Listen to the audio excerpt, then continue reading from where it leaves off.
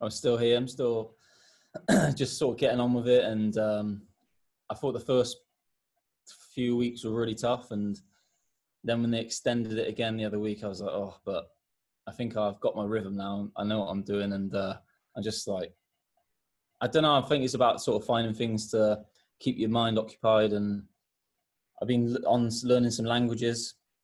I'm not very good at them, but just doing stuff like that. Because to start off with, I was just sat on my Instagram for like 4 hours a day. And I thought, you know, you can only do that for so long. So I started to get using my one run a day, going outside. And yeah, I'm still, it's good news, obviously, the other week with the Crucible getting announced. So that the World Championships at the end of July. So that's sort of given it's a bit of like light at the end of the tunnel, you know.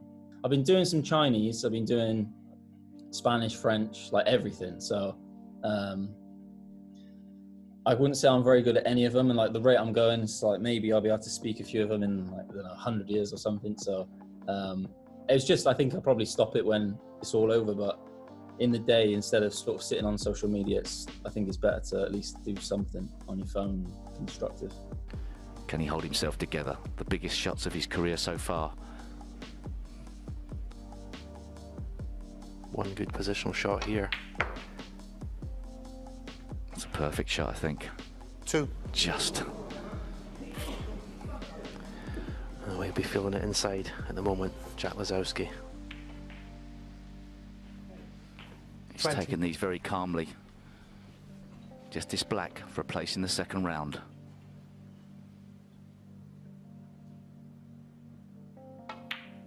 And there goes. Jack Lisowski puts paid to Stuart Bingham.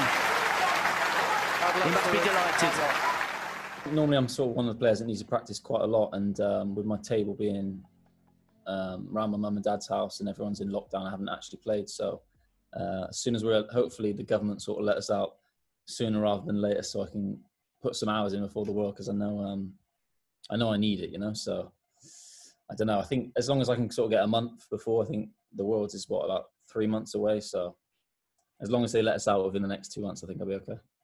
Do you think that I mean, if there isn't that long to practice, then it could suit certain players and work against certain players? Or do you think everyone will be in the same boat, sort of thing? Yeah, definitely. Some players sort of, they need to practice for ages, and I think I'm one of them. So maybe it wouldn't suit me so much, but as long as you sort of got a month practicing, I think everyone's pretty good after that. There's obviously the lack of match practice. No one's going to have played. I'm not sure if they're putting some tournaments on before. Nothing's been announced yet, but I think more the lack of match practice will affect some players, you know. Who do you think could benefit from actually? Do you think actually would be an advantage going in with not as much practice? I think players probably like Tepchire and Judd, and the most natural ones. I think they will maybe do best, and some of the more sort of technical, methodical, slower players, maybe it's not going to suit them so much. But then again, you don't know, sort of, if players have got tables in their houses, then I think that's like a big advantage at the moment for everyone that has got a table in the house. We just noticed you've got a bit of an isolation Tash going on. What's the theory behind that?